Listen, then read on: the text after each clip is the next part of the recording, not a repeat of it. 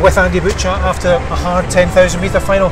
But just thinking there, your first ever experience of a Commonwealth Games after all these years. Yeah, I know, who would have thought? 2014 didn't happen, 2018 didn't happen, and finally here 2022. Yeah. How much did you enjoy the occasion?